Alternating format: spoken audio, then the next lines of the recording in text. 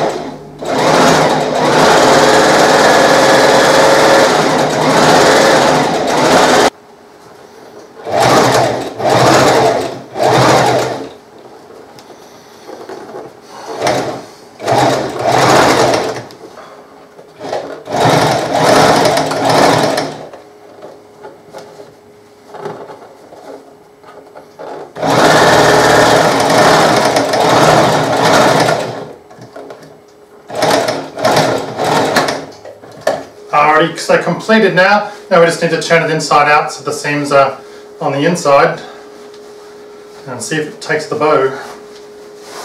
I hope it does.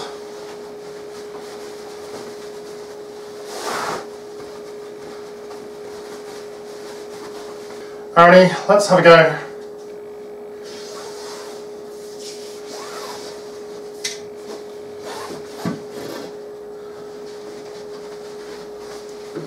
And that's pretty much perfect. That's exactly what I was looking for.